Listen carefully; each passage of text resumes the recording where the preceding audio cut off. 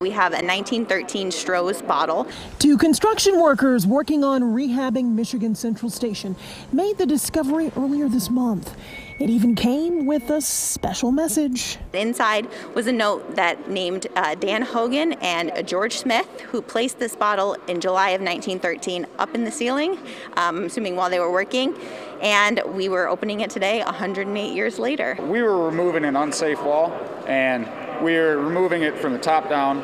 We got down to a point to where we could see behind the plaster crowning up there, and I noticed the bottle stuck neck down, so I said, whoa, whoa, whoa, stop wrecking, stop wrecking. I slowly pulled it out, saw there was something stuffed down inside of it.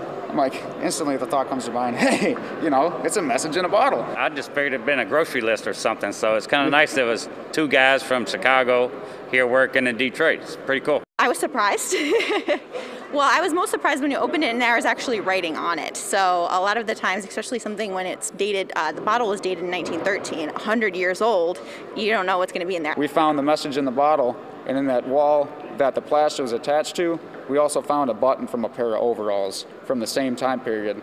So it's crazy to think there's two different artifacts from two different trades in the same area from the same time. Other artifacts found. One of the most interesting, I feel, is there was a room that was found just off the elevator shaft, and this old Burroughs adding machine, a pair of women's shoes, and a child's single shoe was found up in there as well.